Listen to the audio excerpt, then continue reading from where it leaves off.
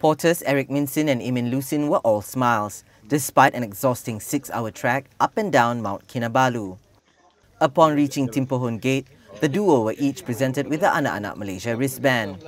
Erik said he was proud to be a Malaysian living in Sabah due to the peace and harmony living in a multiracial country, while Imin hopes the campaign would be carried out annually to ensure that patriotism will not fade. The Anak-Anak Malaysia campaign is in conjunction with the Merdeka month leading up to Malaysia Day on September 16.